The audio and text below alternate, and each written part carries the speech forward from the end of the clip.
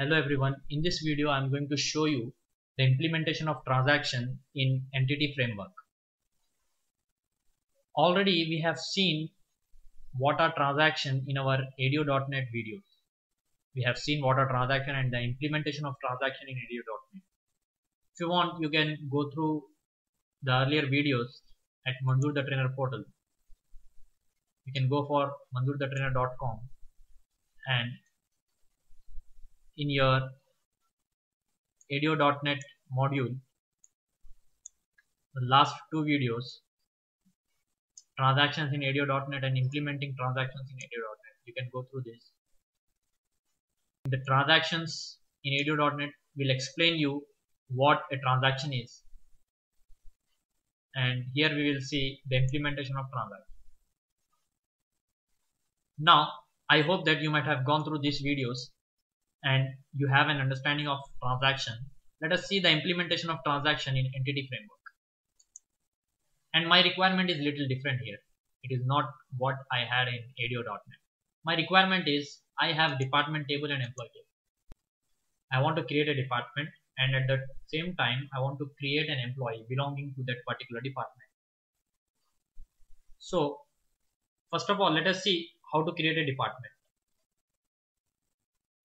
We create a department with the help of TBL department entity. D equals to new department, and we prepare this entity D dot so and so. Now I got the entity ready and I have organization entities object with me. Now I can say OE dot add to department D. Now in the same sense, I want to create one more object of TBL employee entity. TBL employee, EMP name, EMP salary, EMP gender, EMP date of birth. And one thing you need to observe, EMP department ID, I want the department ID of this employee to be the department that I have created here. And we know that department ID is auto-generated column. And how do I access that ID? If I say D dot department ID, is it going to give me the ID that has been generated automatically or not? Let us see that. Now I'll say OE dot add to employee EMP, and finally I need to say OE dot save changes. I'll save this and I'll execute this.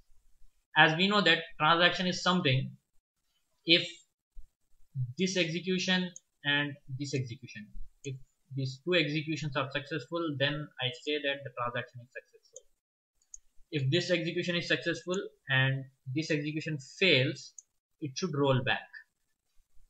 That means it should undo even this execution. So let us see, I'll save this and I'll say execute. Now let me go back to the database. Let me see whether I got the department PDG.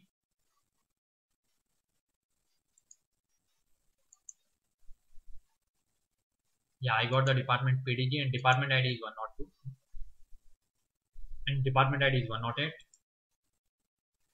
And in employee table,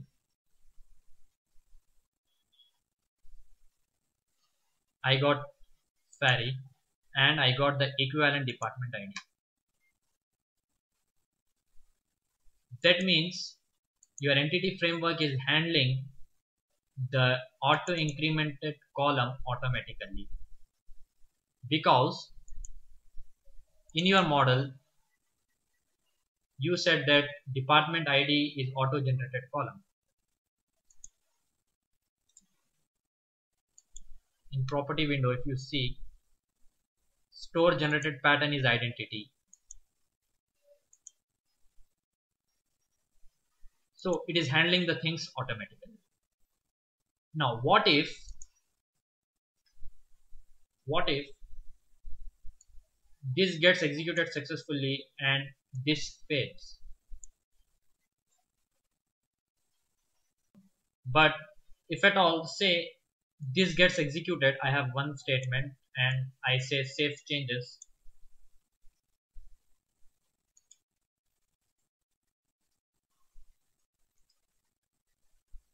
and say I have another set of queries where I execute them and I say save changes, and I want all of them to run under a single transaction. So to achieve that, I need to implement transaction in entity framework. For that, I need to add a reference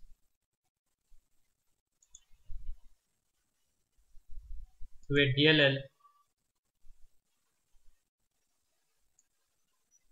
called as system.transaction.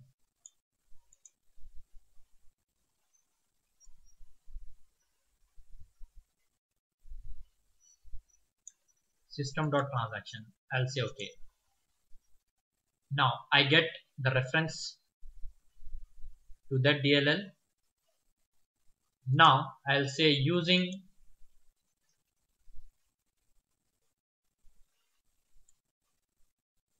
system.transaction, and I will be working with transaction scope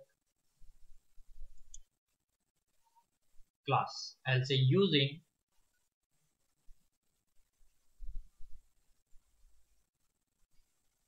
transaction scope s equals to new transaction scope, and I'll put a bracket here and I'll close it.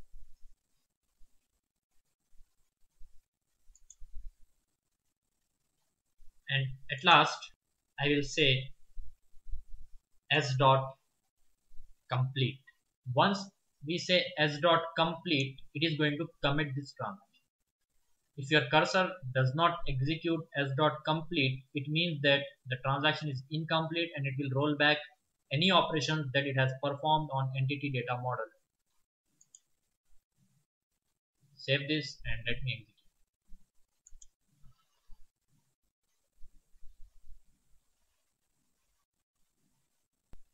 Now I get the department PDG, show table data, execute this, and I get query belonging to the department 110, that is PDG. So this is very simple. Just you need to put your code inside transaction scope, and at the end you need to call this method s.complete. If at all there is any exception here, it is not at all going to call this method and it is going to roll back the transaction.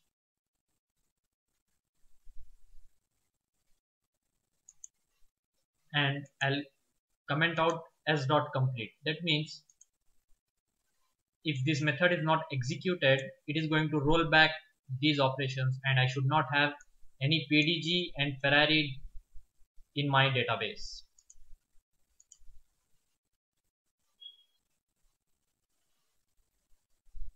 Let me look into the database. Now I do not have any PDG, neither have any Ferrari. That means it has rolled back both the operations, even though we say save changes.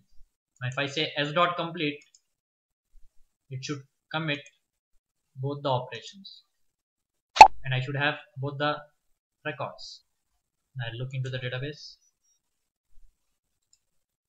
Now I get Jill and I get Pat.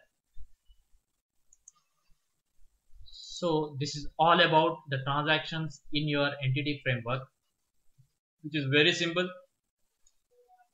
Just create the object of transaction scope and put all your queries or all your operations one after the other, and finally call s.complete. It is going to commit the transaction. If this method is not called, it will automatically roll back the transaction. So this is all about transaction. Thank you very much.